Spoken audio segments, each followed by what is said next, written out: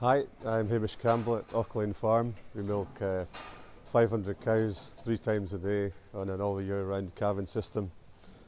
And in August last year we put in the dairy lights, and I think we've seen many benefits, but in terms of yield, cows gave about another litre and a half, which took them from 12,500 to 13,000 litres average. Also, in terms of fertility, we've seen increased preg rates in the cows, and one of the unknown benefits is a lot of happy staff around the place. I'm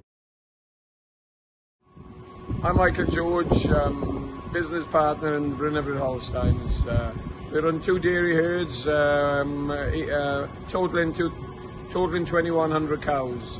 We run a 13 to 13,500 idling herd, and everything that is possible to be done, we do to get as much milk out of our cows. And 12 months ago we purchased our first lights, and because we felt our cows were the cost of the existing lights, and also the sheds weren't light enough, especially in the daytime, and also when we did put some lights in, they were too bright at night. So we installed the lights in April. We missed last winter, and we never really saw the full benefits until September, because that's the time historically of the year that our cows took a natural dip of about 1.5 litres.